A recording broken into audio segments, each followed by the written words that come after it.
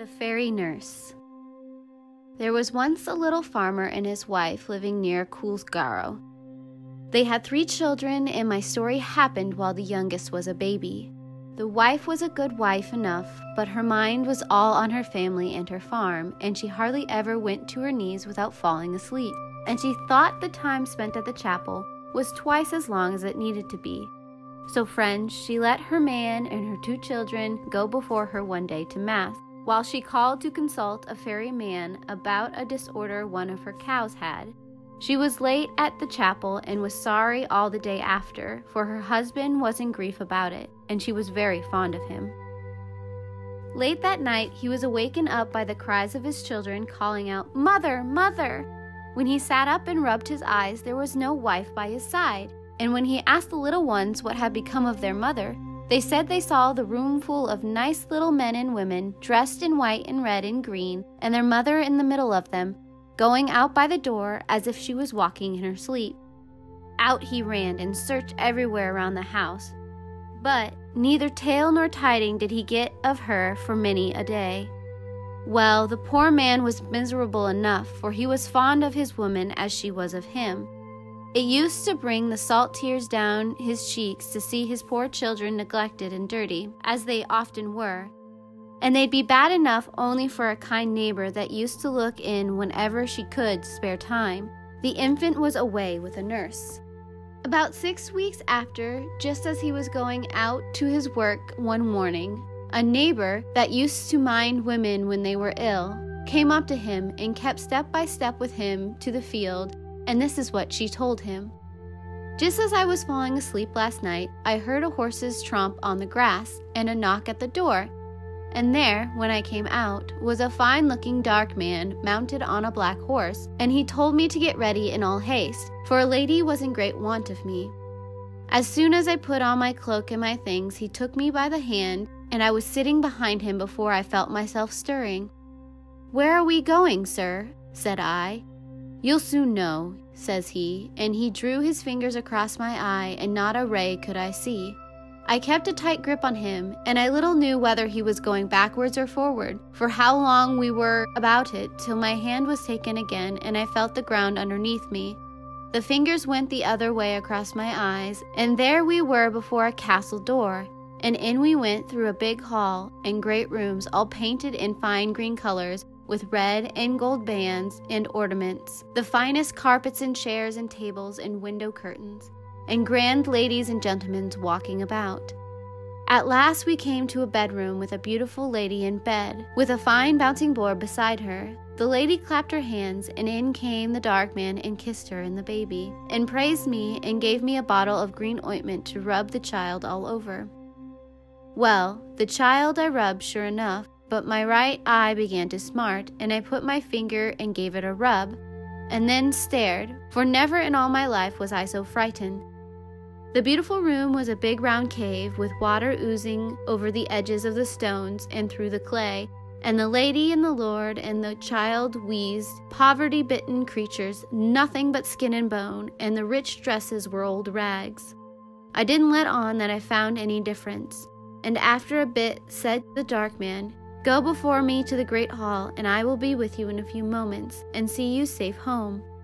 Well, just as I turned into the outside cave, who should I see watching near the door but poor Molly? She looked around all terrified, and says to me in a whisper, 'I'm brought here to nurse the child of the king and queen of the fairies, but there is one chance of saving me.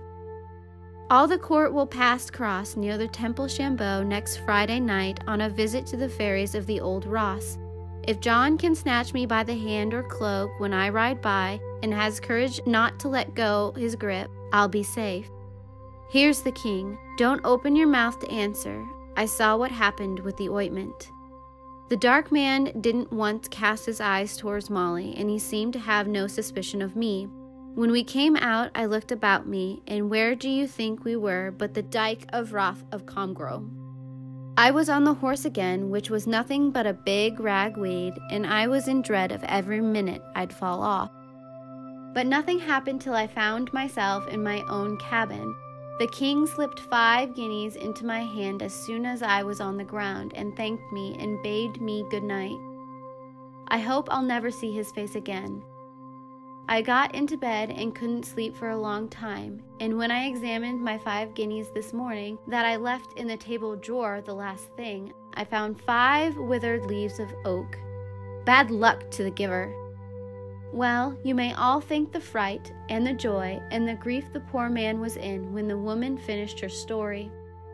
They left and they talked, but he didn't mind what they said till Friday night came, when both were standing where the mountain road crossed the one going to Ross.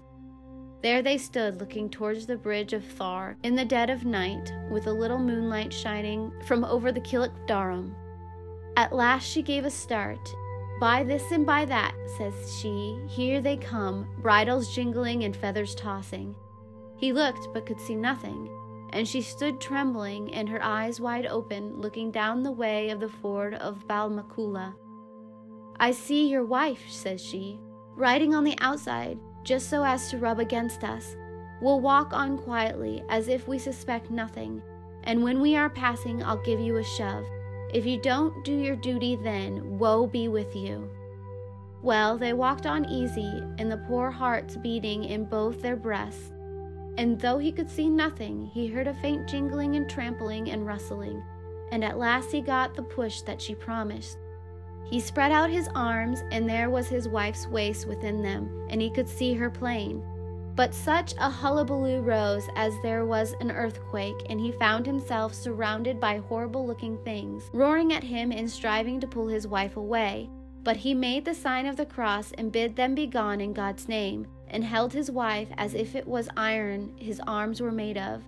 Bedad, in one moment everything was as silent as the grave, and the poor woman lying in a faint in the arms of her husband and her good neighbor.